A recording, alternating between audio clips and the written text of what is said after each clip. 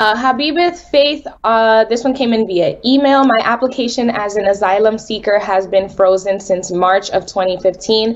USCIS has told me that my interview won't be scheduled for years. Is there any good news in Biden's new bill for people like me? Yes, they're going to hire more people to interview people like you to make your case go faster.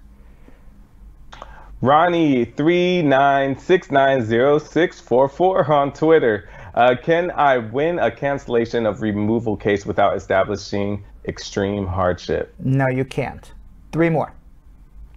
Alethea Johnson on Facebook. If I have been in the U.S. since March 13th, 2017, can I apply for amnesty? If the law passes as written, yes. Okay, Uma Antoinette on YouTube. If I'm out of status since 2005, but my mother is a U.S. citizen, can she file to adjust my status? No. If you're over 21, no. If you're under 21, yes, unless you're 245I. But you would still need an I-130 approved and your date reached on the visa waiting list. More likely, you would probably need a provisional waiver. Okay, and last one, Angelique Vianga on Facebook. What does USCIS mean by undocumented? Does it only cater to those that came into the country with no documents, or also those that have overstayed? It means different to different people. Undocumented means you don't have legal status in America.